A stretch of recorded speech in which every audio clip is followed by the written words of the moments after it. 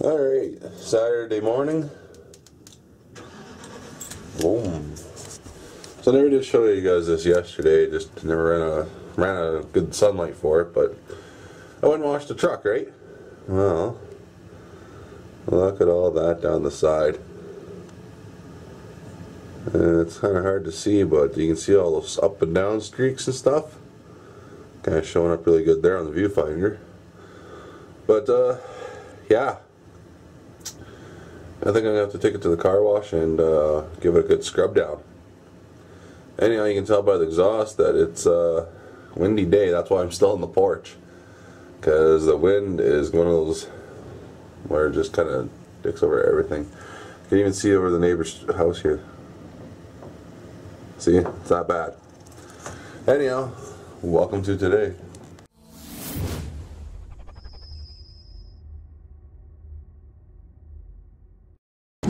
I guess by now too that the bus is actually pretty well charged and everything, but just yeah, no time to do it. I didn't feel like doing it at 8 in the morning, pissing off the neighbor. I don't know if I'll get to do it tonight either because I'm supposed to be going swimming or something tonight, I think. I might have to wait until Sunday.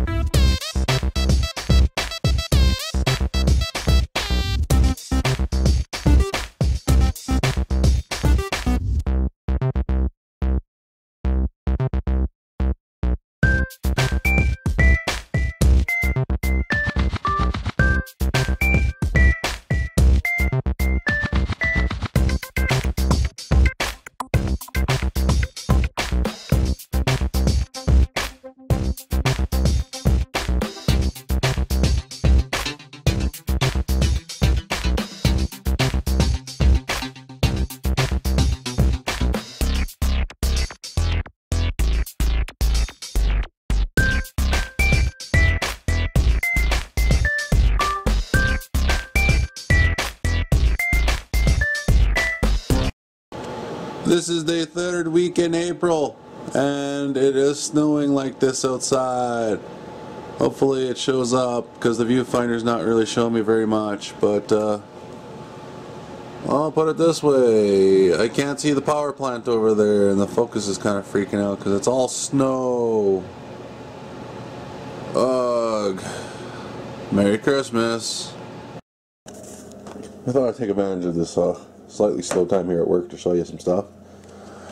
This is the remote I got. Same as my last one. The left stick is not spring loaded, but left right is. And two positions for these. I like this because you just set it here and that's your cruise control. Yeah, you just gotta remember where the middle is.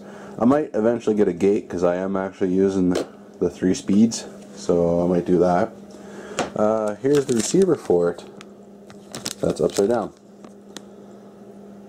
Yep, 6 channels. So battery and 6. It's pretty awesome. Servos that came for it.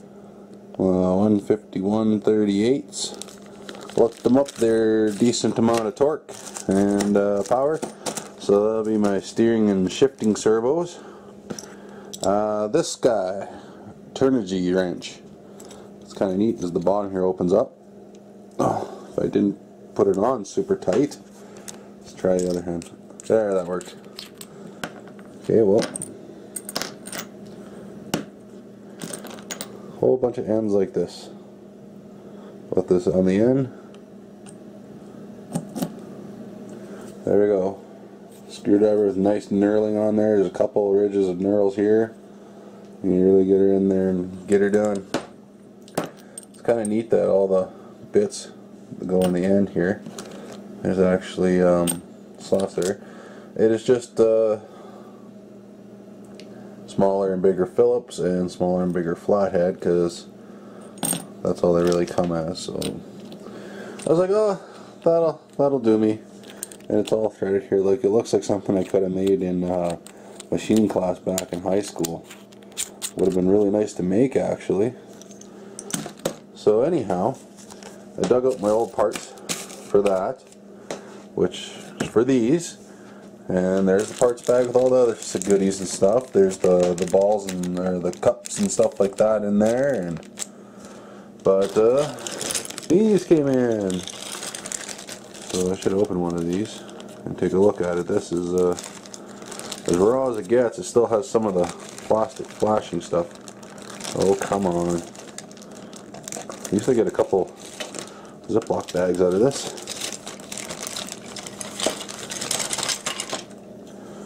There we go. Nice, clean, and clear. So you gotta take that out. And it's just perfectly clean in there. Like, I can just about see my reflection in that. It's that clean. So, see, one half. Then the other half even still has more flashing stuff stuck to it. I'm not sure why they do it that way, but yeah. So, you know, you have to trim that off, and then there's the place for the screw heads to sit in. That side has for the nut heads to sit in. So this is Parch Tree B 1 and 2.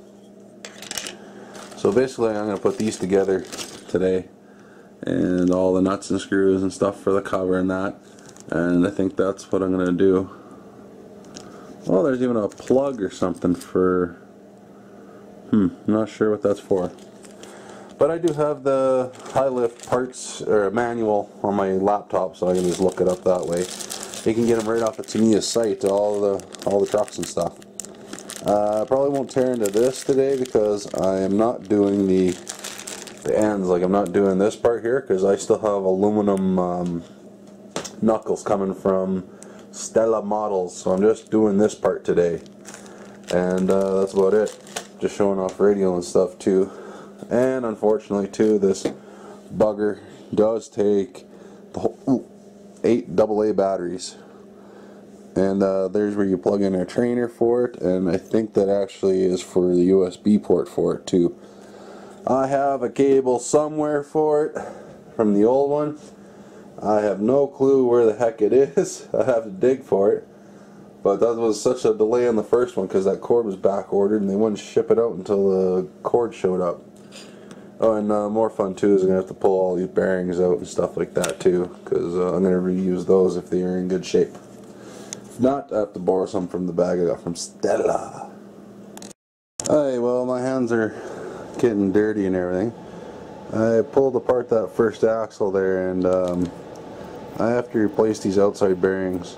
It looks like they're spinning, but they're just spinning on the shaft. They're full of sand and grit. These are from the pinion. I think both, yeah, it looks good, but it's full of grit and sand and everything. That's the pin out of the pumpkin.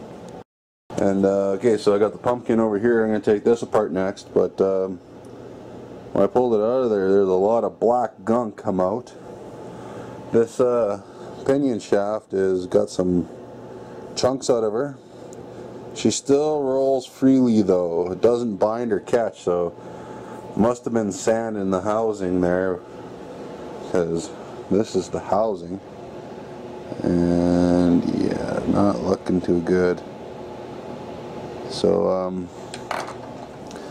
I'm using electrical contact cleaner to clean the metal parts, not touching plastic with it.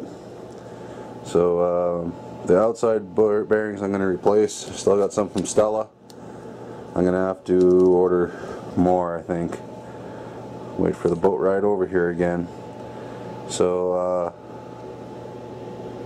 I don't know. I'll stick that in the hole for now, but I'll probably buy some new ones Still gotta tear this thing apart, so I gotta find out how bad this one is before I order any parts. And there's bushings in here, there's cups in here, but there is no clips or what the heck was that other part? Or these pinions. So tear that bugger open and see how bad that is in there. I hope I don't need a new one of those, because I might as well have just bought brand new axles. Well, I guess nothing to worry about in here. I just took the top off and looked at that. Nice and clean, and they roll perfect. They've probably never been unlocked. Well, I guess they have. They've been around like that, but you know, all the grease on there. But I'm going to put them back locked anyhow, so it does look good in there though, nice and clean. There's no dirt and debris, so that's good to know. Okay, now this has to be coming through on the viewfinder, well, like on the video this time. That's how much it's friggin' snowing out here. The ground is turning white. Alright, well, just sitting here, you know, watching the snow come down. Watching some Pug 1 there where he's getting some scrap metals. And put my axles together. I ended up having to put 1, 2, 3 new bearings in there. I put 2 new bearings in here. Even though it's slightly dicked, it still rolls. And where's the dickered part? There it is. Where it's got the black, you know, there it's all silver against the back, and then there's a few black ones. Well, it ain't touching anything, it ain't grabbing, and so it's behaving. Now I got this all re-bearinged up. Like some of these, when you go to just crank them around, just a grimy sound coming out of them things. Like, feels like I'm using sand as friggin' bearing paste. Alright, watching more Pug 1s and working on this thing again here. Now I got her about right. Look at that, first shot. Got her in there. Not liking that. Crap. Gonna have to find some parts. Alright, so I've moved on to the vlogging lives, and I got this going. Got her in there. She's all working now. It's not binding or anything. I put the plug in, didn't put the cap on because I don't want it that way. But anyhow, you know, 1, 2, 3, 4, 5, 6, 7, no 8. There was only 7 screws and nuts in the bag. Son of a... Anyhow, I got that one done. So now the one with the wheels on it over there, I'm going to take that one apart. And I did manage to get the E-clip off of that and back onto there. They are a little bit more worn, so they actually pop out very easy. I didn't snug these things down because I still got to put the aluminum knuckles in there and put the halves in there. And I'm not sure if these are supposed to be matching up. I imagine probably not, because then if it got to a part where they're both the same, you know, going through a turn or something, it would catch and pull on there, and I don't even know how good that half is. It looks a little cocked, but yeah. So I just put everything in the back of the bag for now, because, you know, then you know where everything is. Put a little bit of grease on there, inside there, so that there's no binding. No binding. Well, look at this. I'm not even into this axle yet. And look at that. That's ball bearings. Some ball bearings in there. That one just came completely apart. There's the other half of it. Another ball bearing. There's the inside sleeve. Yep. I'd say that is done. Done like butter. So one bearing down, but these are all bearings that I have pulled out. There's what, 1, 2, 3, 4, 5 of them, and they still roll good and everything. No hesitation or sandiness in them. So I'm getting some parts out, but some parts are just right done for. So not even seconds later, I'm looking at this one here, and look at that. She is just right grooved out inside. Whoops, two of her. Yeah. She's dickered. She's done for. I got aluminum ones coming. You're going in the garbage. You are the weakest link. Goodbye. Okay, so the second axle's apart. My hands are getting more greasy and junk and stuff. I don't know. Just cleaned them off as good as I could. This axle, I got to pull apart. The outside bearing is shot in this one. Inside's good. Those are good. Those are good. Even these ones were good. So this was the better axle. Stuck that into the bottom of there and gave them a twist inside. The spider gears, like you seen in the last differential, they are in good shape. They run smooth. So I still got these pile of bearings, which are still good. So I'm going to take one of those and put it on here and not have to use the new ones, because, you know, why bother right now? I'm going to take this stuff over to the sink and clean it with that electrical contact cleaner stuff. You can see where it was sitting on the table. I got to clean that off. Got that E-clip off and went ka-ping, ka-ping, ka-ping, ka-ping, landed behind the printer over there somewhere. I just managed to find her. It was hard, but well, yucky yucky. I'm going to be cleaning these counters off tonight, and my camera and my hands. And this is what I've been using to get the E-clips off. I really gotta suck it up and go buy some clips. And hey, it even sees me in the reflection there. Hey guys, watching Bill's T-Max playing some Farm Sims Saturday.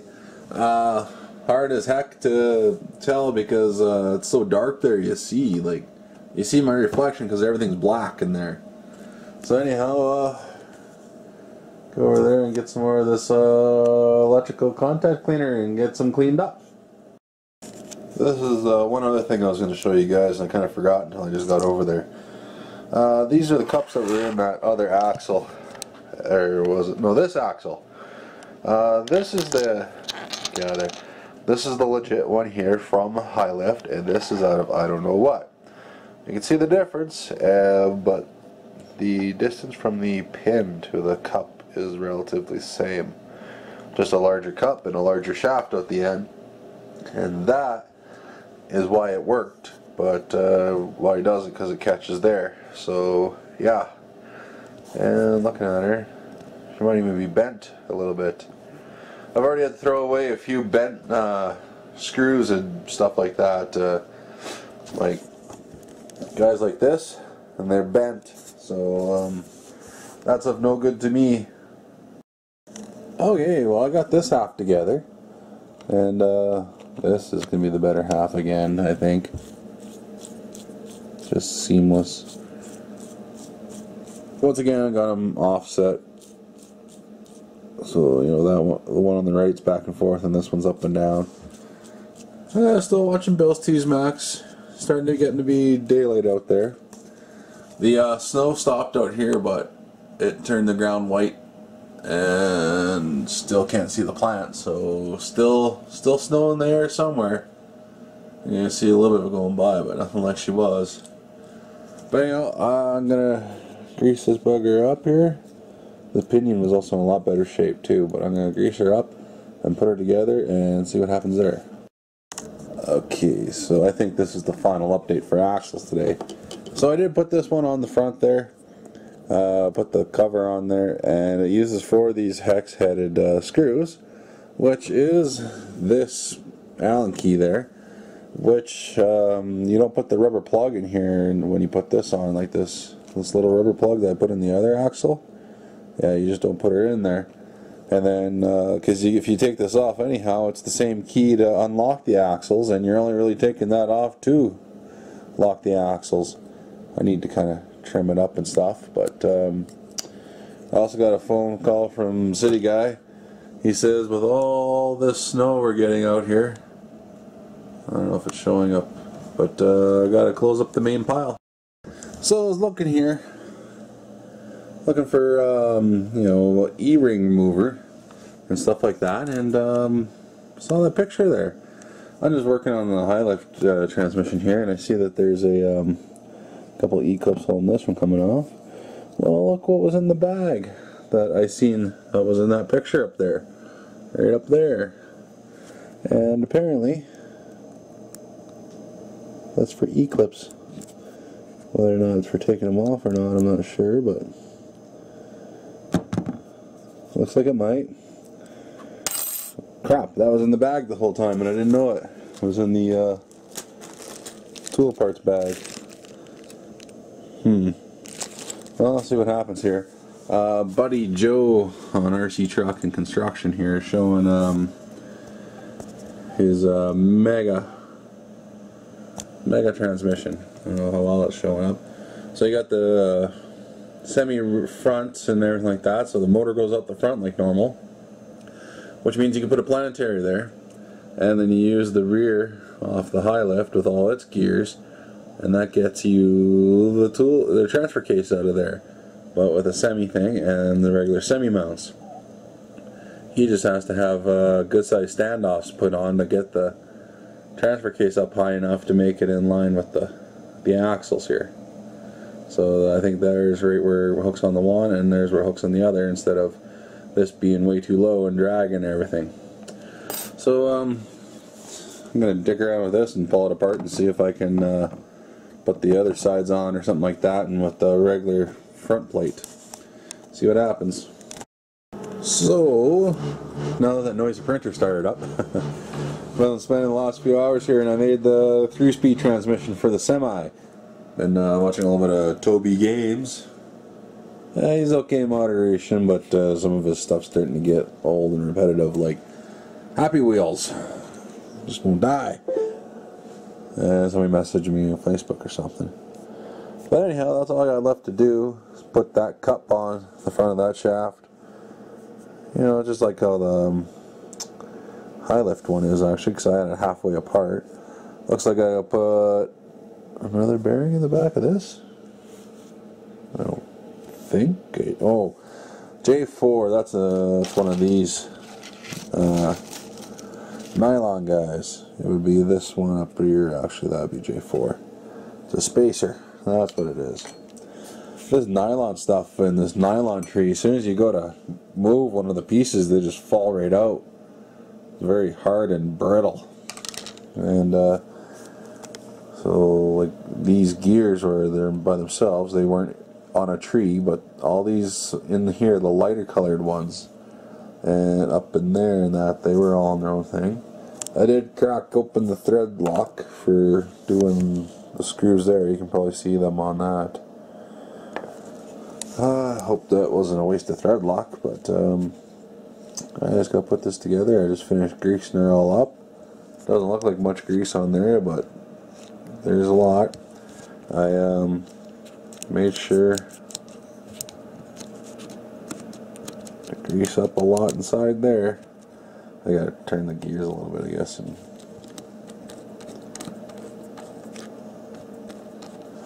see, you got that must be 3rd speed, because it just spins around like crazy.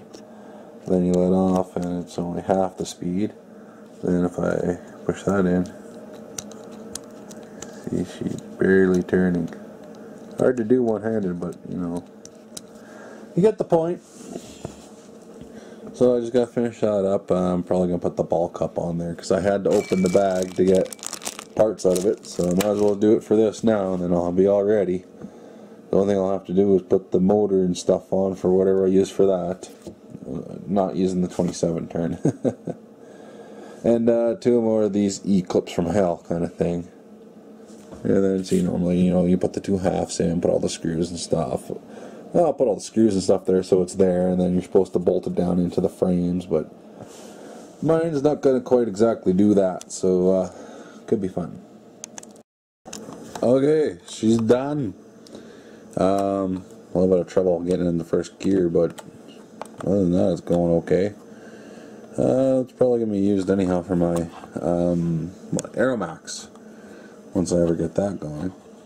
I'll have to take the case off again to put a motor on, but when the time comes, shiny. Just watching Hypnotoad and Blade play SimCity 4 or 5, and finished with the thread lock and a bunch of other stuff, and it's dead as can be out here. Bumping into the box, the globe liner box. I had to bring that in, go through it, and find pieces and stuff like that out of it. So Oh, I actually have a customer. Okay, I figured I'd do this before putting everything away for the day. The difference between the high lift and the semi-transmission. Well, first off, you can tell it's a real beast compared to this little guy. Believe it or not, this is slightly longer than this. Bad lighting here. But yeah, see, it is just slightly longer. Both sides of the metal longer. She sits a lot higher, a lot more square because it has those under supports and stuff. This one doesn't. The high lift has mounts here and mounts here that goes inside the frame. This has mounts here and here that sit on top of the frame. So they're both sitting frame level. That's what they would sit like side by side. So this one comes out a lot lower than that one. So that one comes out about the same as that. But yeah, doesn't quite match up back and forth kind of thing. And then of course the high lift, they compact everything, putting the motor back here, and the semi, it sticks out the front here as far as it needs to kind of thing. But it's nowhere near as far as this does. So yeah, it's, you know, each got the pros and cons, but they look so much the same. You know, it's kind of scary a little bit there. But so this one's full ball bearing, this one's full bushing.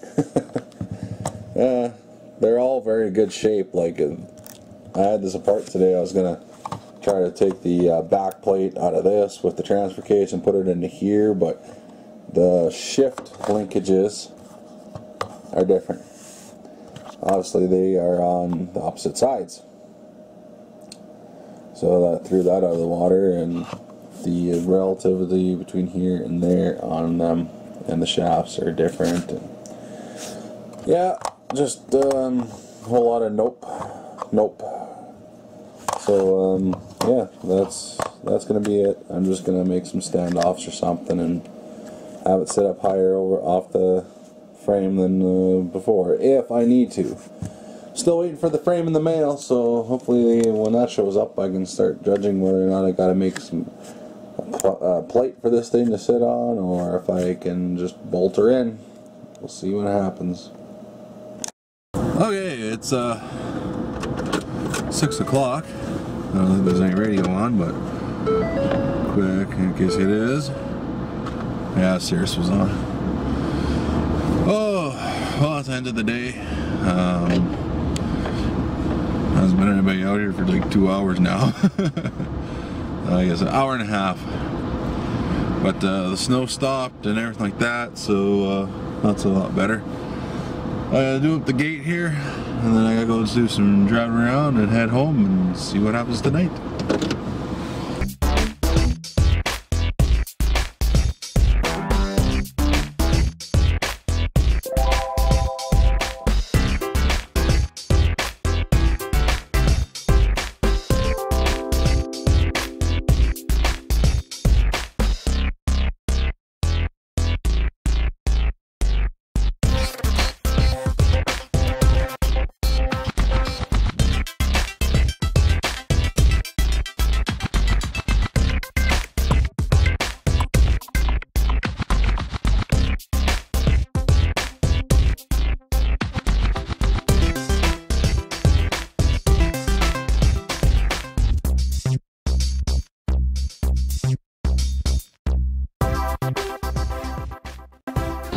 Okay, as you can see, train going across that crossing. Well, it goes that way all the way around, and as you can see in the mirrors, and ooh, shaky guy.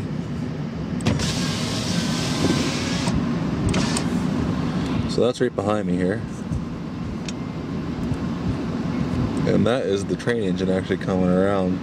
That's pulling the train cars that are ahead of me right there. It's a horseshoe, they call it. There's the train engine layout.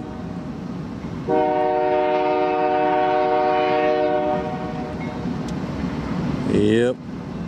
So now I am trapped here until this is finished.